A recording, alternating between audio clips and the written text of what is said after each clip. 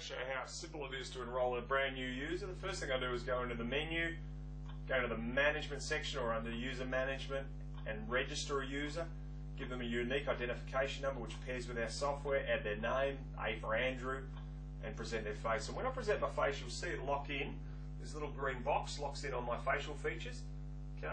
And what it's doing is measuring the distance between my eyes, my nose, my chin, and all my key features on my face, which are unique to me. And it's storing multiple images, because I'm presenting my face differently each time, within the system to help verify my identification. Okay, so I'm user 1, my biometric data is stored against user 1, and the process is now complete. Okay, so I'm registered as a user. That biometric data that is stored, that long string of numbers or that algorithm, will now verify by scanning in a live face that there's a match between user 1's biometric data and the biometric data stored within the system. The enrolment process, as you saw, took less than 20 seconds, and the user, when he presents his face for the first time, less than a second, and they're enrolled, ready to start their shift. It's that simple.